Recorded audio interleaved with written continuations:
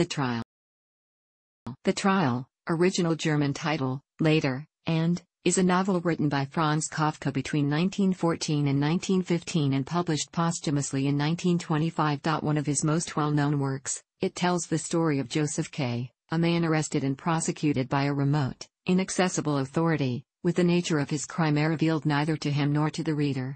Heavily influenced by Dostoyevsky's Crime and Punishment and the Brothers Karamazov, Kafka even went so far as to call Dostoyevsky a blood relative. Like Kafka's other novels, The Trial was never completed, although it does include a chapter which brings the story to an end.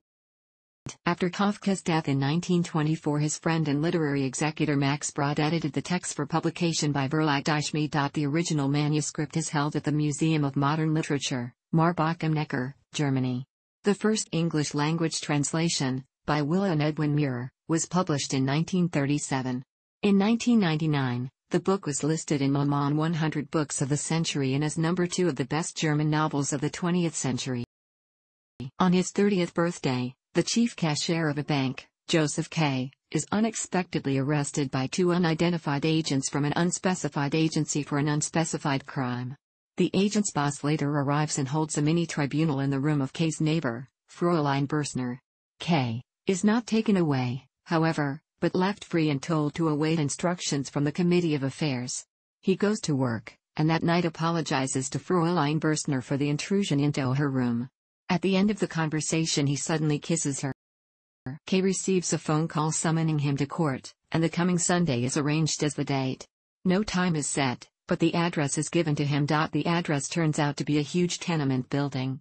K has to explore to find the court, which turns out to be in the attic. The room is airless, shabby and crowded, and although he has no idea what he is charged with, or what authorizes the process, K. makes a long speech denigrating the whole process, including the agents who arrested him. During this speech an attendant's wife and a man engage in sexual activities. K then returns home. K later goes to visit the court again, although he has not been summoned, and finds that it is not in session. He instead talks with the attendant's wife, who attempts to seduce him into taking her away, and who gives him more information about the process and offers to help him. K later goes with the attendant to a higher level of the attic where the shabby and airless offices of the court are housed. K returns home to find Fräulein Montauk, a lodger from another room, moving in with Fräulein Bürstner. He suspects that this is to prevent him from pursuing his affair with the latter woman. Yet another lodger, Captain Lanz, appears to be in league with Montauk. Later, in a storeroom at his own bank, K discovers the 2 agents who arrested him being whipped by a flogger for asking K. For bribes, and as a result of complaints K made at court. K tries to argue with the flogger, saying that the men need not be whipped, but the flogger cannot swayed. The next day he returns to the storeroom and is shocked to find everything as he had found it the day before, including the whipper and the 2 agents. K is visited by his uncle, who is K's guardian. The uncle seems distressed by K's predicament. At first sympathetic, he becomes concerned that K. is underestimating the seriousness of the case. The uncle introduces K to a lawyer, who is attended by Lenny, a nurse, whom K's uncle suspects is the advocate's mistress. During the discussion it becomes clear how different this process is from regular legal proceedings. Guilt is assumed, the bureaucracy running it is vast with many levels, and everything is secret, from the charge, to the rules of the court, to the authority behind the courts, even the identity of the judges at the higher levels. The attorney tells him that he can prepare a brief for K, but since the charge is unknown and the rules are unknown, it is difficult work. It also never may be read, but is still very important. The lawyer says that his most important task is to deal with powerful court officials behind the scenes. As they talk, the lawyer reveals that the chief clerk of the court has been sitting hidden in the darkness of a corner. The chief clerk emerges to join the conversation, but K is called away by Lenny, who takes him to the next room, where she offers to help him and seduces him. They have a sexual encounter. Afterwards K meets his uncle outside, who is angry, claiming that K's lack of respect has hurt K's case. K visits the lawyer several times. The lawyer tells him incessantly how dear his situation is and tells many stories of other hopeless clients and of his behind-the-scenes efforts on behalf of these clients, and brags about his many connections. The brief is never completed. K's work at the bank deteriorates as he is consumed with worry about his case. K is surprised by one of his bank clients, who tells K that he is aware that K is dealing with a trial. The client learned of K's case from Titorelli, a painter, who has dealings with the court and told the client about K's case. The client advises K. to go to Titorelli for advice. Titorelli lives in the attic of a tenement in a suburb on the opposite side of town from the court that K. visited. 3 teenage girls taunt K. on the steps and tease him sexually. Titorelli turns out to be an official painter of portraits for the court, an inherited position, and has a deep understanding of the process. K. learns that, to Titorelli's knowledge, not a single defendant has ever been acquitted. He sets out K's options and offers to help K with either of two options, which are, obtain a provisional verdict of innocence from the lower court, which can be overturned at any time by higher levels of the court, which would lead to reinitiation of the process, or curry favor with the lower judges to keep the process moving at a glacial pace. Titorelli has K leave through a small back door, as the girls are blocking the door through which K. entered. To K's shock, the door opens into another warren of the court's offices, again shabby and airless. K decides to take control of matters himself and visits his lawyer with the intention of dismissing him. At the lawyer's office he meets a downtrodden individual, Block, a client who offers K some insight from a client's perspective. Block's case has continued for 5 years and he has gone from being a successful businessman to being almost bankrupt and is virtually enslaved by his dependence on the lawyer and Lenny, with whom he appears to be sexually involved. The lawyer mocks Block in front of K for his dog-like subservience. This experience further poisons K's opinion of his lawyer. This chapter was left unfinished by the author. K. is asked by the bank to show an Italian client around local places of cultural interest, but the Italian client, short of time, asks K. to take him only to the cathedral, setting a time to meet there. When the client does not show up, K. explores the cathedral, which is empty except for an old woman and a church official. K. notices a priest who seems to be preparing to give a sermon from a small second pulpit, and K. begins to leave, lest it begin and K. be compelled to stay for its entirety. Instead of giving a sermon, the priest calls out K's name. K. approaches the pulpit and the priest berates him for his attitude toward the trial and for seeking help, especially from women. K. asks him to come down and the two men walk inside the cathedral. The priest works for the court as a chaplain and tells K a fable, which was published earlier as Before the Law, that is meant to explain his situation. K and the priest discuss the parable. The priest tells K that the parable is an ancient text of the court, and many generations of court officials have interpreted it differently. On the eve of K's 31st birthday, 2 men arrive at his apartment. He has been waiting for them, and he offers little resistance. Indeed, the 2 men take direction from K.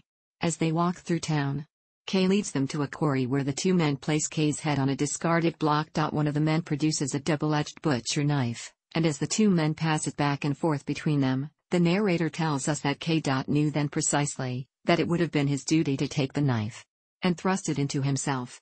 He does not take the knife. One of the men holds his shoulder and pulls him up, and the other man stabs him in the heart and twists the knife twice. K's last words are, "like a dog." The trial can be interpreted from various different angles, and literary critics have not agreed on one clear-cut interpretation. Generally, there are 5 major perspectives. Concerning these categories, however, there is one important point that should not be overlooked.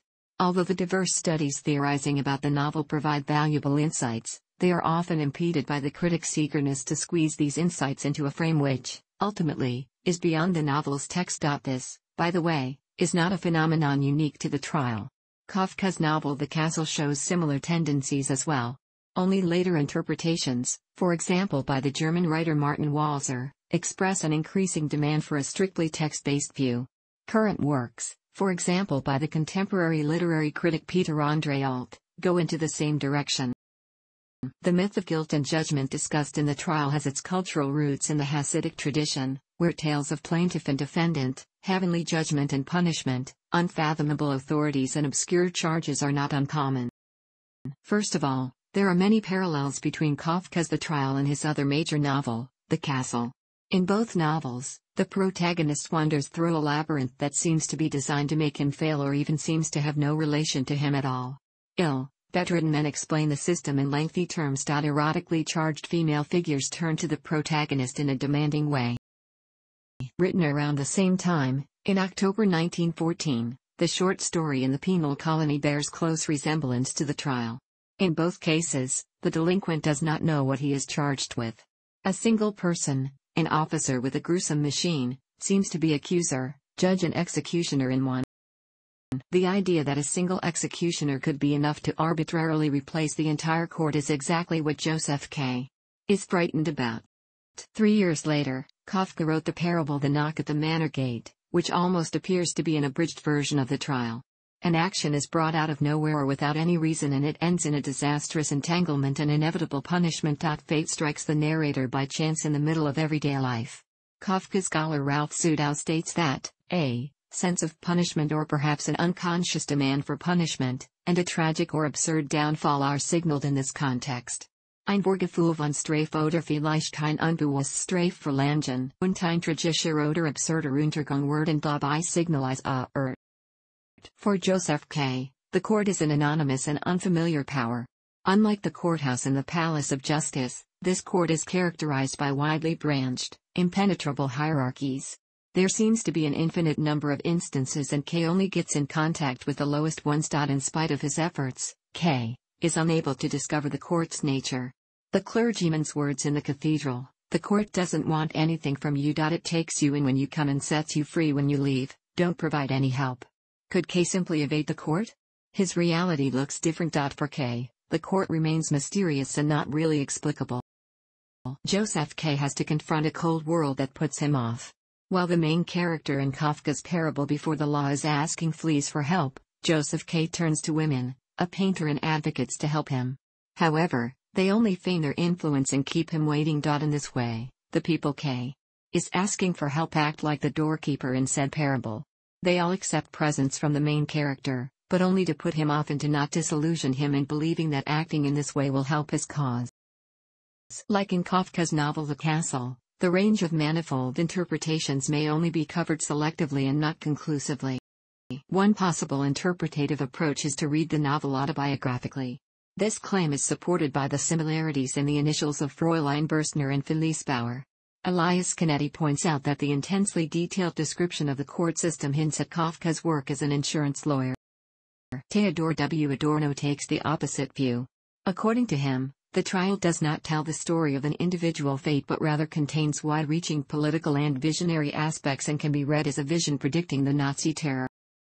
German scholar Klaus Eppel offers a synthesis of these two positions and demonstrates that the negotiating strategy used by the bureaucratic court system during the process to demoralize Kafka is reminiscent of the deficiencies in the Austro-Hungarian Empire's judicial system.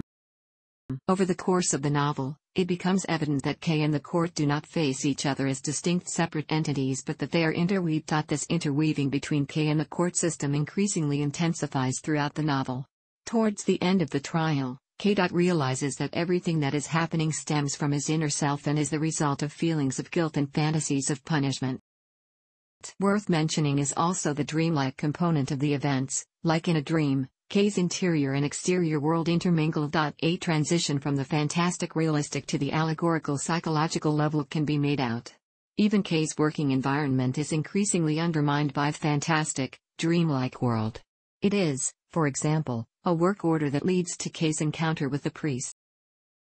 Sexual references. The protagonist's feelings of guilt are likely to be rooted in the views on sexuality that prevailed at the beginning of the 20th century and are mirrored in the works of Sigmund Freud.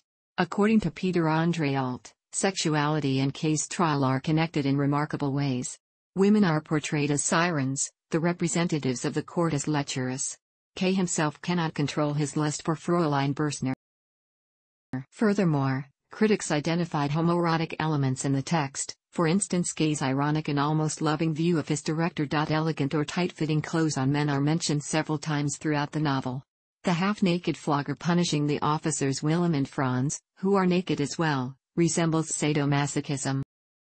According to Kafka's friends, he laughed out loud several times while reading from his book. It is thus reasonable to look for humorous aspects in the trial despite its dark and serious essence. This phenomenon is also addressed by Kafka biographer Rainer Stach. The trial is gruesome in its entirety, but comical in its details. The judges read porn magazines instead of law books and sent for women as if they were ordering a splendid meal on a tray. The executioners look like aging tenors. Due to a hole in the floor of one of the courtrooms, an advocate's leg protrudes into the room below from time to time. Notes Bibliography. Thanks for watching. Don't forget like the video and don't forget to subscribe.